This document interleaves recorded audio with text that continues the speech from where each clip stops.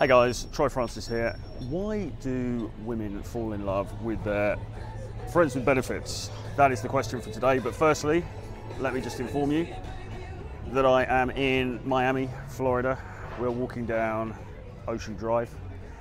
And the place I first came to in 1999 actually, and I went to Wet Willie's, which is amazingly still there. And I had a cocktail called Call a Cab, which amazingly is still available in Wet Willie's. And it kind of did what it said on the tin. I had to call a cab. So there you go. That was back in the more debauched days. But anyway, here we are. And yeah, so why do women fall in love with their friends with benefits? Okay, so look, there's this category of relationship. And actually, in the mentorship program that I now run for a select number of students each quarter, called the Social Attraction System, we go into depth about all these different types of relationships. But there's a category of relationship, and it is friends with benefits. And what does that mean? Well, what it means really is that you have met, or you are engaging with a woman, and so do you want to get in the water? You're engaging with a woman and you guys are sleeping together, but there is nothing more to it than that, in theory, okay, theoretically. And this can, at the beginning, seem to be a very good solution for both the guy and the girl, because you get to have the sex, you know, the enjoyment of the sex, the physical pleasure, and so on, and you know, a little bit of the closeness and whatever, a bit of fun times, whatever, but there is no emotional investment as such, or that's the theory anyway. In practice, does it really work? Well, I'm not convinced that it really does, or at least not for long periods of time anyway. I mean, you can keep it sort of spinning for a reasonable amount of time, like a few months, maybe even up to a year maybe, but at some point in that relationship, that friends with benefits relationship, the truth of the matter is that one or the other parties is going to become emotionally invested, and more often than not it's the woman, but you know, it's not always. It could be the guy who gets emotionally invested, but at some point one of the two parties is going to get emotionally invested. Why is that? Well, it's simple chemistry, innit? It's biology, it's all that science stuff, you know, because the oxytocin that is released when you guys are making sweet love and then you're kind of cuddling together afterwards or whatever, that oxytocin that gets released becomes addictive and you become bonded to the person. I don't think there's any such thing as sex where, if you do it enough times with the same person, that there isn't a degree of bonding that takes place. I'm not convinced that that's actually possible, okay? And so as a consequence, often you'll get this situation where the woman falls in love with her friend with benefit, or the guy falls in love, or both, you know, and then they become a beautiful couple and everyone's lives happily ever after. And yeah, it happens a lot. And I think the lesson to take from this really is that the manner in which you start a relationship, regardless of what you want, you know, regardless of whether you want to become a couple and you want to be in a serious relationship and live together and get married and all that good stuff. Here we go, this is Wet Willie's now, I think, coming up.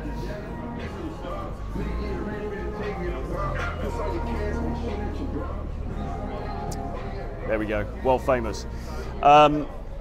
Yeah, I mean, I think whether you want something that's very casual and non-committal, or whether you're looking for something that's actually more serious, the manner in which the relationship starts is always pretty much the same. It has to be predicated on attraction. In other words, you have to be attracted to her and she has to be attracted to you, okay? And that's really all it is. So guys will often make the mistake of thinking, well, because I'm now looking for something more serious, I'm looking for something long term, my approach, and I mean the approach to the early courtship phase, my approach has to be different, because this is different, this is serious, this is, you know, we're putting aside childish things now. This isn't just about hookup culture, this is about, you know, forging a lasting and deep relationship based on love and trust and all of that.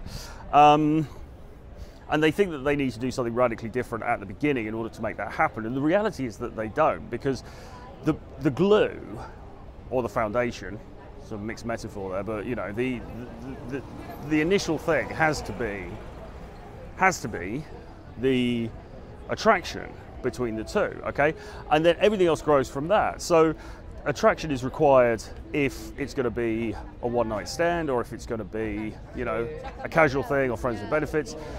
But equally, that is also how a longer-term, more committed relationship begins as well. You can't get around the attraction side of things, you know, not if that you want this to be a proper reciprocal relationship, okay?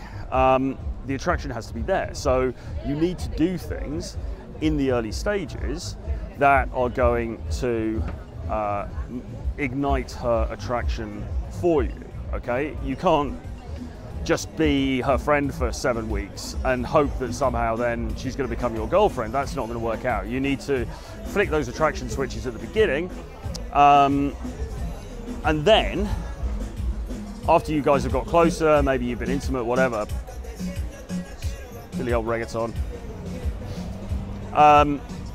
After you guys have got closer and maybe been intimate, you can then make the decision, okay, so where's this going? How do we want this to be? Is this going to be just a casual thing? Or is it going to be more serious? And what I would counsel you to do is to, oh yeah. What I would counsel you to do is to allow things to move forward organically for a period of time and kind of see where you see where it goes, and also just observe her behavior as well, because if she's into you, then she's going to start to make moves to not lock you down exactly, but she's going to make moves to make this thing more concrete. And if she doesn't do that and she's going to the club every night or whatever, then she probably isn't taking this thing actually that seriously. So you might be best advised to, you know, to look elsewhere. But you know, if you guys seem to be moving in the same direction together, then you can just up the ante in terms of, okay, so we're going to be, you know, start going on more proper dates, start spending a bit more time together, go for breakfast together, lunch, whatever it is, and just allow the closeness to increase in that way, okay? But it has to start with the attraction. If it doesn't start with attraction, then you're really on a hiding to nothing. And with that, from South Beach, Miami, I will say goodbye. But if you want to discuss your dating life, your dating opportunities with me, then you can absolutely do that. Drop me an email, troy@realtroyfrancis.com, or click the Calendly link below. Please subscribe to this channel if you haven't already. Drop me a comment underneath, and support the channel also on Patreon. We're not monetized, so it really, really helps out. Hit the Patreon link below, and it's only $5 per month, and you get all of this wonderful content. Plus, you get to ask me questions for these videos, and as if that wasn't enough, extra exclusive content as well. See you guys again very soon. From Miami, Troy Francis. Bye-bye.